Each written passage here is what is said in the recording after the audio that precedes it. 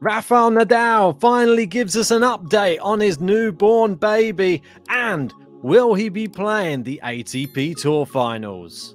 And Rafael Nadal did come out and he said, "Hello everyone, after a few days and many loving messages, I just wanted to thank you all. We are very happy and everyone is well. A big hug." I mean, fantastic to hear that everybody is doing so well.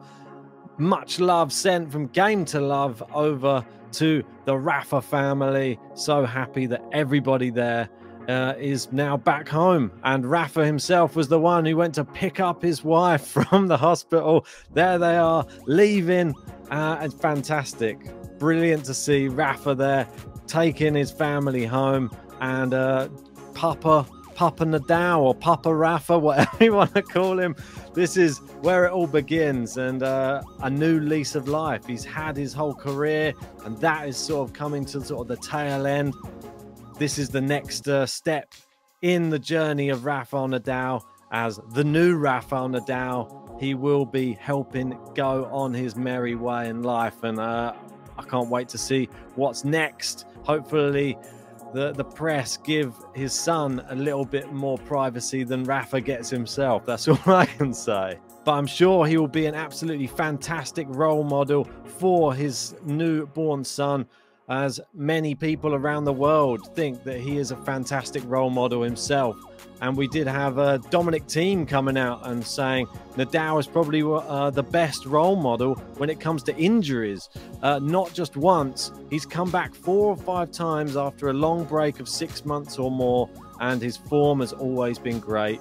He's a huge inspiration, and it's possibly alluding to now, is he going to be off again for another long break here? We don't know at the moment. There's a lot of speculation around the ATP Tour Finals. We'll get into that in a second. And he seems to be a big role model for a lot of people in Spain as well, because there has been a poll that's gone out for the ideal boss, and the Spanish population have voted, and Rafael Nadal leading the way here.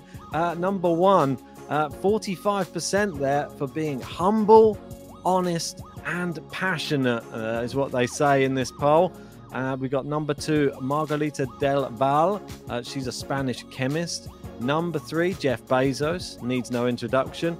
Fernando Simon, another Spanish chemist or epidemiologist.